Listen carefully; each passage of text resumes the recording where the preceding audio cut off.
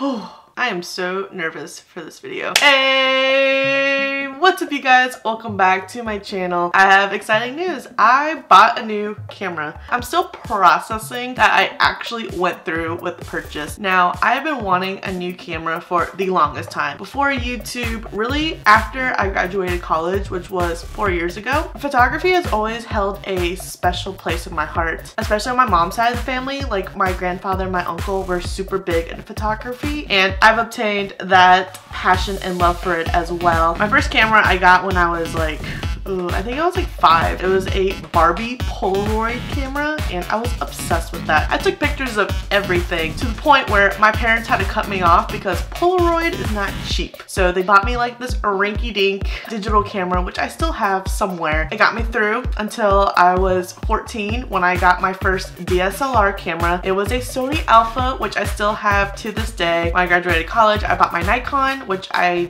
used to film all of my previous videos. I still have a bunch of pre-filmed footage that I still plan on using, and now I have my dream camera, which is the Canon 5D Mark IV. I'm still learning how to use it. It is definitely a bad boy camera. It is intense. If a camera can be sexy, it is this camera. So that is my camera spiel. But in today's video, we are unboxing and trying on all the products from May 2019's Ipsy Glam Bag Plus. I did purchase an add-on as well. I'm really excited about the add-on. I think the add-on product is gonna be like the product I'm most excited for. I'll link April's unboxing and try on in the comments and also in the card section because it's foreshadowing for my add-on. So without further ado, let's open up. Okay, we got the blue foam. My box falls apart every single time. I don't know what it is. Ooh, yes. You see, oh god, all my products are gonna fall out, but you see why. Got another Lovecraft beauty item, which I'm so excited for. I cannot put that blush down. Let me just get situated over here. Throwing stuff, I'm disrespecting my surroundings. And we got our card. We got one skincare item, and then we have 5 makeup items to discuss. We'll start with skincare. I think it's kind of funny and a weird coincidence that both BOXYCHARM and Ipsy featured some Glam Glow products. This is the Glam Glow Bubble Sheet Oxygenating Deep Cleanse Mask. I love Glam Glow products, but I have not tried their sheet masks before. As I mentioned in a couple of videos, I love the Glam Glow White Jar Mask. It is so nice, and it really helps my blackheads in this area instead of using like a pore strip. And that cleanser we got in BOXYCHARM has been really good actually. It reminds me a lot of how Purity by Philosophy cleanses. Very similar. I love just how it breaks down and melts makeup in like a cleanser form as opposed to using a balm like Elemis or Clinique's or Drunk Elephant and Pharmacies. We're not going to forget Pharmacy this time. This values for $27 for 3, so they're $9 each. To me, is a little pricey for a sheet mask because Ipsy does like a bunch of daily deals under the Ipsy shopper feature. That's when I like to stock up on my sheet masks because they will have all these different brands and you get like 12 sheet masks for $12, so it evens out being $1 a piece, and that is a lot of sheet masks. It will last me a while, but Glam Glow is a prestige skincare brand. It is definitely on the pricier side, and you're just like, this little sheet is $9. I'm really intrigued because I haven't tried any bubble masks before. I have a Mamande one in my bathroom that has been sitting there since the Ulta Love Your Skincare event. I've just been a little nervous to try it. I don't know. I guess for me, it's hard for me to wrap my head around. Bubbles is supposed to be like really helping purify your face. We'll give these a shot and we'll see. Moving on to makeup. I don't have any makeup on. This is the Yenza Tone Up Primer Essential Glow. I haven't heard of Yenza. I don't know anything about that brand. I like to use the Gerard Cosmetics BB Plus Illuminator. That's what I like to use as a primer before going in with foundation, and just gives like you a nice glowy radiant look to your foundation. So I'm excited to see how this works. Let's do a swatch. I'm gonna just put a little bit on my finger, and that's what it looks like on my finger.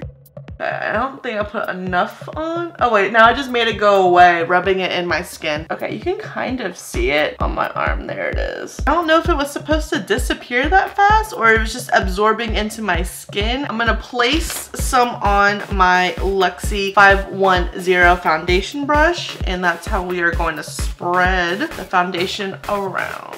Primer around, excuse me. I saw the word foundation on the brush and immediately thought foundation. I guess I could have spread that a little bit better. I don't know, it just soaks in super fast. I kind of see an illuminating glow to that cheek compared to this one. The best way I can describe how this primer feels is that it feels very similar to the Smashbox Photo Finish Primer and then the Benefit Professional primers. It's not doing a bad job. It has a definite glow layer. Like I can definitely tell where this primer has been. Kind of has like a faint pinky purpley illuminizing glow to it. So we'll see how it works with foundation. I'm not too crazy about the primer right now. It doesn't really wow me. It feels hydrating, not super hydrating like my Ofra Cool as a Cucumber primer or my Maybelline Master Prime. Those are like super hydrating. But I want it to perform like my Touch in Sol No Problem primer. That primer retails for $35. $35 to me is a little expensive for a primer, where my Ofra and No Problem ones are about $20, and they have lasted me a long time, and you get 1 fluid ounce. So for foundation, I'm gonna take the Clinique Even Better Makeup, and I have the shade Beige. I got this during a Ulta Diamond Perk, so I'm really excited to see how this works. And I'm gonna take my Sigma 3D HD Max Kabuki brush to apply. Oh, that was a lot of foundation. Okay, I wasn't expecting that. This is like a very true to my skin tone color. I like that, but it's a little sheer. I wonder if we can build that up. I have used a Gerard Cosmetics just applying that first and then foundation, and it works out fine, but I haven't tried mixing the two together and then. I just feel like I need to put that primer on first. And I did not do my pre-layer, so we will definitely see how well this primer does. So I look shiny in some areas. That must be like the illuminizing effect from the primer. It's enhancing areas that I don't really want to be enhanced. It looks like I just slapped grease all over my face. You can definitely see like the illuminating effect, especially in my T-zone, the one area I don't really want to see illuminating because it could be mistaken for grease. I think the primer did a good job adhering to the foundation, blended in quite nice. All right, we're gonna need to set this. I'm gonna take my Laura Geller Balance and Brighten foundation on a Morphe G36 brush. Sometimes I just like to take a powder foundation to set, and also I'm wondering if it could help decrease the illuminizing effect just because it is a little much for me. I think that helped a little bit. Up next, we're gonna take the Lovecraft Beauty Bronzer Palette. I am so excited for this face palette. All right, let's open it up. Yes, and these are what the shades look like. We'll do some swatches. Ooh, yes, these are super pigmented. These look like it's gonna be a lot of fun to use. We have Cymbeline, Saniva, and Editia. I think that's how you say them. I'm not sure. I'm so bad at this. And we're gonna take a Morphe E34 brush to apply. So I don't know how much this retails for. This was an add-on. I'm going to estimate probably around $35. I think that's how much the blush palette was. And I think I'm gonna take the shade Saniva. Ooh, there's a lot of kickback. Kind of reminds me of when I tried the NYX Cosmetics matte bronzer. A lot of kickback happened. Threw me off guard because I don't really expect a lot of kickback from bronzers. Let's see if we can just tone this down a little bit. I think this would be really nice for the summer, just with like that glowy look. And now we're adding some bronze. This bronzer is really nice. It's super easy to blend. I'm not really running into any issues, which is going on quite nice. Just hitting the places that I want to be hit. If any of you guys have a round face, did any of you guys watch Alyssa Ashley's tips and tricks for round faces? Because I'm thinking of wanting to try some of those. I want to just see how that video could help. I am a little insecure about my round face, especially with gaining a little bit of weight over the past few years. I'm a little nervous for Cymbeline. I think it might just be a little too light for me. It reminds me of the light Hoola bronzer And then Aditya reminds me of the Morphe bronzer that I went a little crazy on during my BOXYCHARM unboxing and try on. I really like this bronzer palette. I thought the pans were a nice size and that the shade was really easy to blend. Wait, I did swatches on my finger and I didn't even swipe them down. Oh my gosh, what am I doing? Need coffee, send help. Take 2.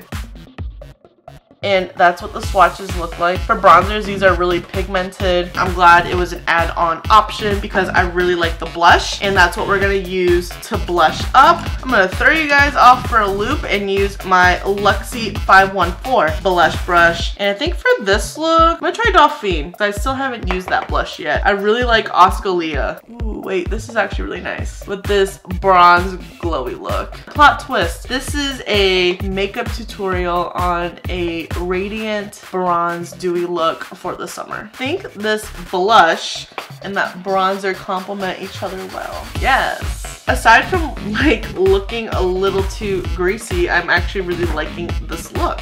And then for highlight, I'm going to take my Ulta Marvel highlighter, and I think I'm going to take the shade Become a Legend. I feel like I'm just like beaming right now. I'm still shook that this is an Ulta highlighter. I actually bought a couple more because they were on sale for $5 and it was buy 2 get 1 free. I would definitely recommend Ulta highlighters. And the formula was just the same as this Marvel one, and I was like, what? Definitely am interested in trying some more Ulta Beauty products. Their bronzer and blushes had good reviews as well, so if you've tried any of their products, let me know. And if there are any more Lovecraft beauty products, because that's a fairly new brand to me as of last month, I need more. I would love to see if they have a highlighter palette because got the bronzer, got the blush, just add the highlighter and we're good to go. I am nervous for the next product. Actually, first we need to fill in the brows. I'm gonna take my Benefit Goof Proof brow pencil. And if I sound nervous, it's because I am, because it's my first video with my new camera. I just want everything to go over well. It meets my expectations. Otherwise, I'm gonna cry. I was hanging out with Catherine the day that I bought it. The last thing I told her, I was like, I bought the camera, and her face dropped. She was like, no. I was like, yeah, I did. I'm in denial. That's why I'm telling you right before we break. Now I'm taking the ColourPop Brow Boss Gel to set. Part of the reason why I just went on ahead and decided to buy it now is because back in January, when I was looking at this camera on Best Buy's website, it had a free gift with purchase, which gets me all the time at Ulta, and it was a battery grip, which is really good for photography. You put in 2 of the batteries into the grip, and that way you don't have to keep changing it out, and it also is supposed to extend your battery life. That alone, a battery grip, is $350. That promotion came back, and when I saw that, I was like, it's a sign. Placed my order, and Griffin texted me immediately after because I used it through his Best Buy account, and he was like, did you buy the Mark IV? And I was like, yes, I'm having slow regrets. He was like, why? I'm just like, I was like, first of all, we were hit with 21 Days of Beauty, the Sephora sale, and now I just bought a camera. But now I feel like satisfied. I don't feel the need to like buy anything right now. I mean, yes, I'll still get like my normal subscriptions, but I have like no urge to want to go buy clothes or anything, except for like the necessities. Like I have to pay my bills, or I gotta buy gas and food, but I have what I have right now, like from all the sales I just mentioned. So I'm just like, I can finally calm down. I have a new camera I can play with. I'll be good. I will be okay if I don't spend money right now. So the next product, we have the Wander Beauty Wondrous Seascape. I have yet to find a Wander Beauty product that has worked out for me, so I'm always nervous on trying this brand. Okay, so the color story is interesting, and this is what the color story looks like. I'm not too crazy about it, but we can make it work. We get 1 matte shade and 5 shimmers. So let's just do some swatches and we'll put it on the eyes. Okay, so it looks pretty pigmented. We have Champagne Harbor, Sea Salt, and Golden Reef. There was a little bit of kickback. There's some fallout. Oh, I like these. Wait, those are cute. I was a little nervous because the cheek palette that we received in a BOXYCHARM was really chalky. So I was like, I hope these eyeshadows aren't chalky. And then we'll do bottom row. Yeah, like that one felt chalky. But these shimmers feel super nice. Ooh, that blue is stunning. I don't know why my fingers are so dumb. Okay, just ignore them. So we have Sand Dollar, Seafoam, and Coastal. I'm really nervous to make it look. I really want to use that blue, but it scares me a little bit. Wow, all of the eyeshadows swatched super nice. There is pigment throughout all of the swatches. There's still pigment on my fingers. The blue one kind of tailed off at the end, but I'm not too concerned or worried about it. So it's like a rainbow, essentially, just minus purple, which is a little rude because I love purple. Today could be the day. Today's the day! The sun is shining. The tank is clean. I'm gonna take a Sigma E55 eye shading brush. I think I'm gonna take sea salt and I'm just gonna put this everywhere. I mean, I could have used Sand Dollar as a transition shade, but I haven't been doing that recently. I've just been like skipping the transition shade and just going right into whatever I feel like doing. So I'm having to build this up. I am gonna need some eyeliner. I'm gonna take my NYX retractable eyeliner to put on my waterline. And then I'm going to take my Sigma E30 pencil brush. To recap, I took sea salt and put it all over my lid. And now I'm going to take the shade Coastal to smoke out my lower lash line. I really like this blue. I'm just a little nervous for it. Oh, too much blue. Too much lower lash line. Holy crap. What did I just do? I'm going to try that again. I'm going to try a Morphe E36.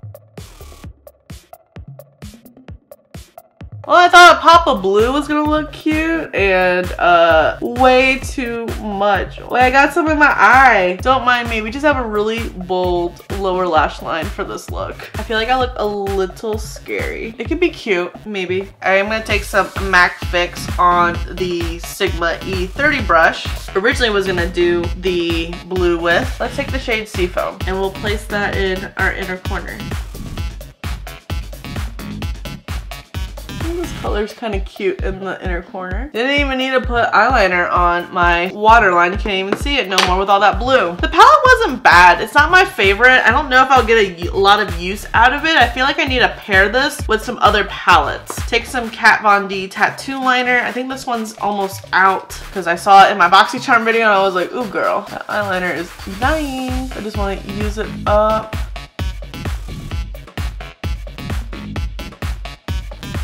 I think this is like the first Wander Beauty product I will actually get use out of. I've received 2 of their mascaras. I've decluttered both of them. I decluttered that cheek palette and I decluttered the peel off mask. Those didn't work out well for me, but I think this is going to be the first where I don't declutter. I just have to pair it with some other palettes, which is kind of annoying, but then it's not because I have a bunch of ColourPop Super Shock shadows that these might work out well with. Please, I have my first Wander Beauty product. I always see them being raved about and I'm just like, why don't you work for me? But we got one. That palette retails for $25. I think that's a little excessive, but essentially you can look at it as you buy that palette and then like the rest of the items with the exception of the bronzer were free. Just for 6 shades, I don't think a palette is worth $25. It's almost like $5 a shade, which isn't bad because like that's how much like a Super Shock shadow is. Why spend on this tiny Wander Beauty palette where you can spend like the same amount of money and get a Morphe palette with 35 shades? That's just my way of looking at it. The next product we have the Il Maquillage.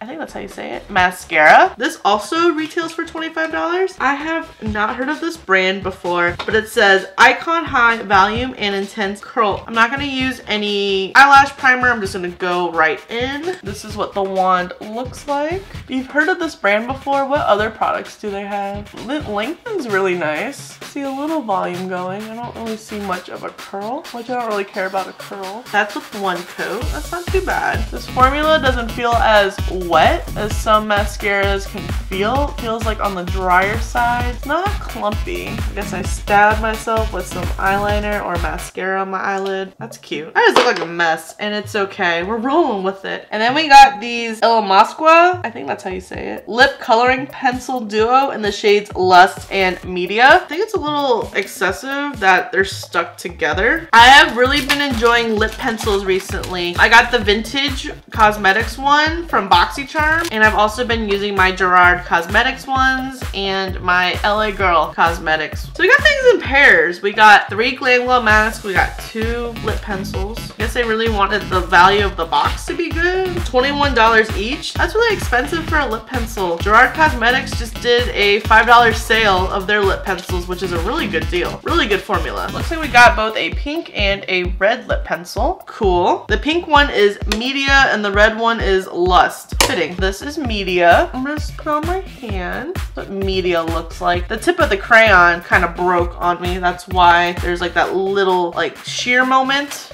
on the swatch. And then let's swatch Lust.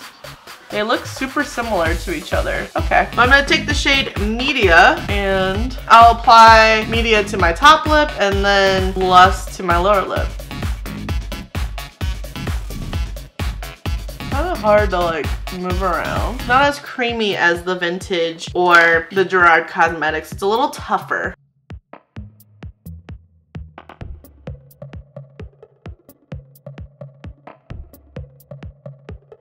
Like overlining my lips on accident. And they keep breaking on me. Is it me or is it them? And we're gonna have a little bit of flake to the lips because they are slightly chapped. What else is new? I just have dry everything no matter what I do. So not too like, ooh, about the lip pencils. To me, I think there's other options out there. $21 is a little excessive. I believe the Gerard Cosmetics ones are $17. The Vintage ones were around the same price as the Ella Mosqua ones. And then the LA Girl is the most affordable option. It's also retractable, which is nice. I think that's like a more creamier formula. I'm gonna take this Gerard Cosmetics Supreme Lip Cream in the shade Wild Berry Tart. I've been really loving these. We need a little hydration after these lip pencils. So applying on the swatch, they look very similar, but now looking at my lips and after I applied on my lips, you can definitely tell there was a difference of being more pink than more red. So May's box, I think there were some good products in it, but I'm not crazy about it. Like, I love mascara, primers, all that, but I just don't think the brands really met my expectations. I definitely see the illuminating effect with this, and I just don't like it. I think I just look a little too greasy than I do dewy and illuminated. I think that's my verdict. The eyeshadow palette wasn't too bad. It's just, I couldn't really come up with an idea of like a full-blown look instead of just putting like one shadow, and one shadow, because I need like some other palettes. I need more mattes. And this palette is predominantly shimmers, and then like the one matte that you get is a transition shade, which is helpful, but it's just not enough for me to really tap into creating a look. These lip liners, they're just meh. There's nothing special about them. Like, I already have some options that I really like, and they're more affordable with the exception of the Vintage one. The mascara wasn't bad. It's just not my favorite. I think maybe with like my Lancome XL booster, I will like it a little bit more. But my favorite product was my add-on. I was super excited to see this as a add-on feature for May, and I think it complements their blush palette really, really nice. Definitely would like to see a highlighting palette next if they don't already have one. I already get a lot of use out of the blush, and I know I'm gonna get a lot of use out of the bronzing palette. And then the only product we didn't test out are these Glam Glow masks, which I'm really excited to give a whirl because I love Glam Glow. They have really great products. Glam Glow does have really good skincare, so I have high hopes. I just haven't used a bubble mask before, and this is a bubble sheet mask, so I'm like, oh, this is a little weird. But let me know what products you got in your Ipsy Glam Bag Plus. Do we get similar products? What were your thoughts on the products? Did you have a similar experience like me? This concludes today's video. I really hope you enjoyed it. Give this video a thumbs up if you like Ipsy unboxings, try-ons, first impressions. Let me know in the comments below what was your favorite product that I received. What products did you get? Do you have Ipsy Glam Bag Plus, or do you get the normal Ipsy Glam Bag subscription? If you get Ipsy and BOXYCHARM, which one did you think was better for the month of May? Please make sure you're subscribed before you leave, and I'll see you in the next video.